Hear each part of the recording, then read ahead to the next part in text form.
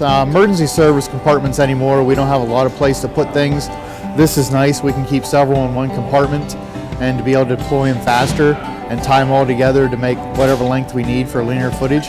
For where we are located at, we have a lot of streams that we take care of. If you get a motor vehicle accident in the stream or something, we can deploy this quickly, toss it from one side of the bed to the other side of the bed and contain the situation. And we can use this for more than one thing. You know what I mean? It's not just a floating boom. It's maybe contain a situation on the ground.